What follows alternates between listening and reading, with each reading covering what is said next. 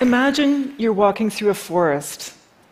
I'm guessing you're thinking of a collection of trees, what we foresters call a stand, with their rugged stems and their beautiful crowns. Yes, trees are the foundation of forests, but a forest is much more than what you see. And today, I want to change the way you think about forests. You see, underground there is this other world, a world of infinite biological pathways that connect trees and allow them to communicate, and allow the forest to behave as though it's a single organism. It might remind you of a sort of intelligence. How do I know this? Here's my story. I grew up in the forests of British Columbia. I used to lie on the forest floor and stare up at the tree crowns. They were giants. My grandfather was a giant too. He was a horse logger, and he used to selectively cut cedar poles from the inland rainforests. Grandpa taught me about the quiet and cohesive ways of the woods, and how my family was knit into it. So I followed in Grandpa's footsteps. He and I had this curiosity about forests. And my first big aha moment was at the outhouse by our lake. Our poor dog Jigs had slipped and fallen into the pit. So Grandpa ran up with his shovel to rescue the poor dog. He was down there swimming in the muck. But as Grandpa dug through that forest floor, I became fascinated with the roots. And under that, what I learned later was the white mycelium, and under that, the red and yellow mineral horizons. Eventually, Grandpa and I rescued the poor dog. But it was at that moment that I realized that that palette of roots and soil was really the foundation of the forest. And I wanted to know more. So I studied forestry. But soon I found myself working alongside the powerful people in charge of the commercial harvest. The extent of the clear-cutting was alarming, and I soon found myself conflicted by my part in it. Not only that, the spraying and hacking of the aspens and birches to make way for the more commercially valuable planted pines and firs was astounding. It seemed that nothing could stop this relentless industrial machine. So I went back to school, and I studied my other world. You see, scientists had just discovered in the laboratory in vitro that one pine seedling root could transmit carbon to another pine seedling root. But this was in the laboratory, and I wondered, could this happen in real forests? I thought yes. Trees in real forests might also share information below ground. But this was really controversial, and some people thought I was crazy. And I had a really hard time getting research funding. But I persevered. And I eventually conducted some experiments deep in the forest, 25 years ago. I grew 80 replicates of 3 species, paper birch, Douglas fir, and western red cedar. I figured the birch and the fir would be connected in a below-ground web. But not the cedar, it was in its own other world. And I gathered my apparatus, and I had no money, so I had to do it on the cheap. So I went to Canadian Tire. And I bought some plastic bags and duct tape and shade cloth, a timer, a paper suit, a respirator. And then I borrowed some high-tech stuff from my university, a Geiger counter, a scintillation counter, a mass spectrometer, microscopes. And then I got some really dangerous stuff. Syringes full of radioactive carbon-14 carbon dioxide gas, and some high-pressure bottles of the stable isotope carbon-13 carbon dioxide gas. But I was legally permitted. Oh, and I forgot some stuff. Important stuff, the bug spray, the bear spray, the filters for my respirator. Oh well. The first day of the experiment, we got out to our plot, and a grizzly bear and her cub chased us off. And I had no bear spray. But you know, this is how forest research in Canada goes. So we came back the next day, and Mama Grizzly and her cub were gone. So this time we really got started. And I pulled on my white paper suit, I put on my respirator, and then I put the plastic bags over my trees. I got my giant syringes, and I injected the bags with my tracer isotope carbon dioxide gases. First, the birch. I injected carbon-14, the radioactive gas, into the bag of birch. And then for fir, I injected the stable isotope, carbon-13 carbon dioxide gas. I used 2 isotopes because I was wondering whether there was two-way communication going on between these species. I got to the final bag, the 80th replicate, and all of a sudden Mama Grizzly showed up again. And she started to chase me, and I had my syringes above my head, and I was swatting the mosquitoes, and I jumped into the truck, and I thought, this is why people do lab studies. I waited an hour. I figured it would take this long for the trees to suck up the CO2 through photosynthesis, turn it into sugars, send it down into their roots, and maybe, I hypothesized, shuttle that carbon below ground to their neighbors. After the hour was up, I rolled down my window, and I checked for Mama Grizzly. Oh good, she's over there eating her huckleberries. So I got out of the truck and I got to work. I went to my first bag with the birch. I pulled the bag off. I ran my Geiger counter over its leaves. Perfect. The birch had taken up the radioactive gas. Then, the moment of truth, I went over to the fir tree. I pulled off its bag. I ran the Geiger counter up its needles, and I heard the most beautiful sound. It was the sound of birch talking to fir. And birch was saying, hey, can I help you? And fir was saying, yeah, can you send me some of your carbon? Because somebody threw a shade cloth over me. I went up to cedar and I ran the Geiger counter over its leaves. And as I suspected, silence. Cedar was in its own world. It was not connected into the web interlinking birch and fir. I was so excited. I ran from plot to plot and I checked all 80 replicates. The evidence was clear. The C13 and C14 was showing me that paper birch and Douglas fir were in a lively two-way conversation. It turns out at that time of the year, in the summer, that birch was sending more carbon to fir than fir was sending back to birch, especially when the fir was shaded. And then in later experiments, we found the opposite, that fir was sending more carbon to birch than birch was sending to fir. And this was because the fir was still growing while the birch was leafless. So it turns out the two species were interdependent, like yin and yang. And at that moment, everything came into focus for me. I knew I'd found something big, something that would change the way we look at how trees interact in forests, from not just competitors, but to cooperators. And I had found solid evidence of this massive below-ground communications network, the other world. Now, I truly hoped and believed that my discovery would change how we practice forestry, from clear-cutting and herbiciding to more holistic and sustainable methods, methods that were less expensive and more practical. What was I thinking? I'll come back to that. So how do we do science in complex systems like forests? Well, as forest scientists, we have to do our research in the forest, and that's really tough, as I've shown you. And we have to be really good at running from bears.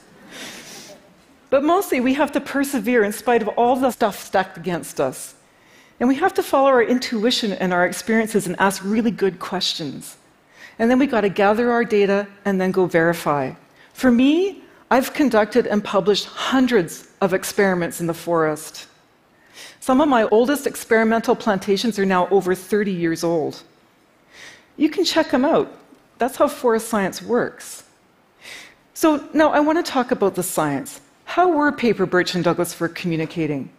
Well, it turns out they were conversing not only in the language of carbon, but also nitrogen and phosphorus and water and defense signals and allelochemicals and hormones, information. And you know, I have to tell you, before me, scientists had thought that this below-ground mutualistic symbiosis called a mycorrhiza was involved.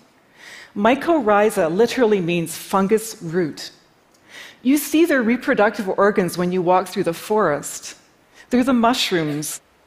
The mushrooms, though, are just the tip of the iceberg, because coming out of those stems are fungal threads that form a mycelium, and that mycelium infects and colonizes the roots of all the trees and plants.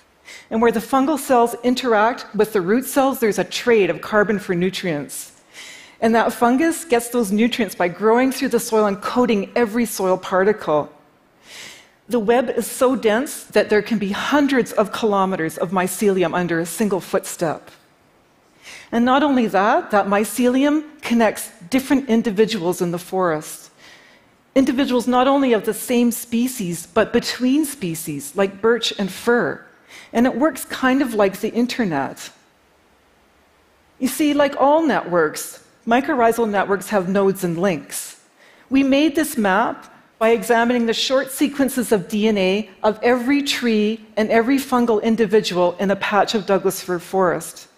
In this picture, the circles represent the Douglas fir, or the nodes, and the lines represent the interlinking fungal highways, or the links. The biggest, darkest nodes are the busiest nodes. We call those hub trees, or more fondly, mother trees, because it turns out that those hub trees nurture their young, the ones growing in the understory. And if you can see those yellow dots, those are the young seedlings that have established within the network of the old mother trees. In a single forest, a mother tree can be connected to hundreds of other trees. And using our isotope tracers, we have found that mother trees will send their excess carbon through the mycorrhizal network to the understory seedlings. And we've associated this with increased seedling survival by 4 times. Now, we know we all favor our own children.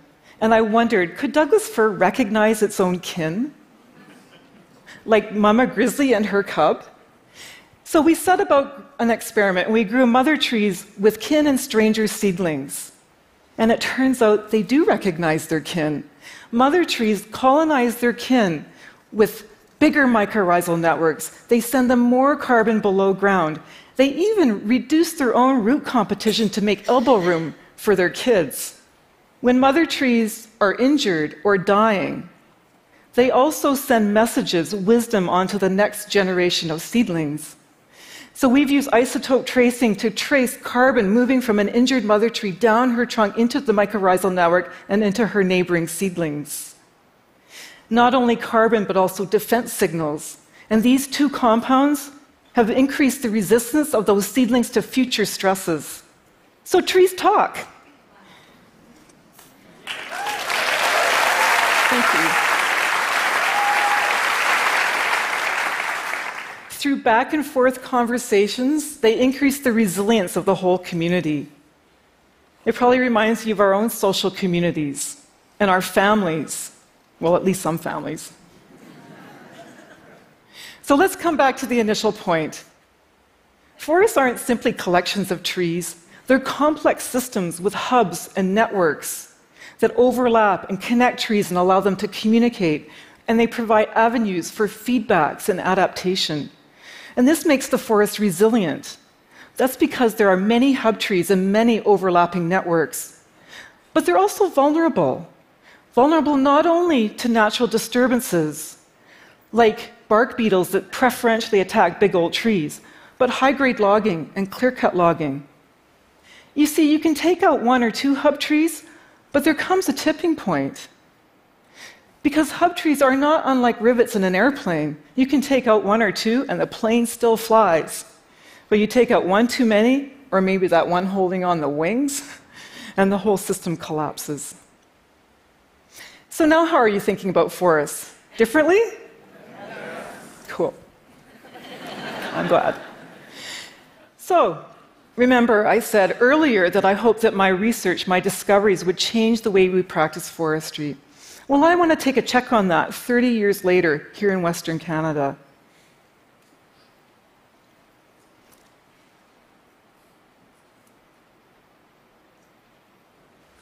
This is about 100 kilometers to the west of us, just on the border of Banff National Park. That's a lot of clear cuts. In my estimation, there hasn't been a lot of change in the last 30 years. It's not so pristine. In 2014, the World Resources Institute reported that Canada in the past decade has had the highest forest disturbance rate of any country worldwide. And I bet you thought it was Brazil. In Canada, it's 3.6% per year. Now, by my estimation, that's about 4 times the rate that is sustainable. Now, massive disturbance at this scale is known to affect hydrological cycles, degrade wildlife habitat, and emit greenhouse gases back to the atmosphere, which creates more disturbance and more tree diebacks. Not only that, we're continuing to plant 1 or 2 species and weed out the aspens and birches. These simplified forests lack complexity, and they're really vulnerable to infections and bugs. And as climate changes, this is creating a perfect storm for extreme events like the massive mountain pine beetle outbreak that just swept across North America, or that mega fire in the last couple of months in Alberta. So I want to come back to my final question. Instead of weakening our forests, how can we reinforce them and help them deal with climate change? Well, you know, the great thing about forests as complex systems is they have enormous capacity to self-heal. In our recent experiments, we found with patch cutting and retention of hub trees and regeneration to a diversity of species and genes and genotypes, that these mycorrhizal networks, they recover really rapidly. So with this in mind, I want to leave you with 4 simple solutions. And we can't kid ourselves that these are too complicated to act on. First, we all need to get out in the forest. We need to reestablish local involvement in our own forests.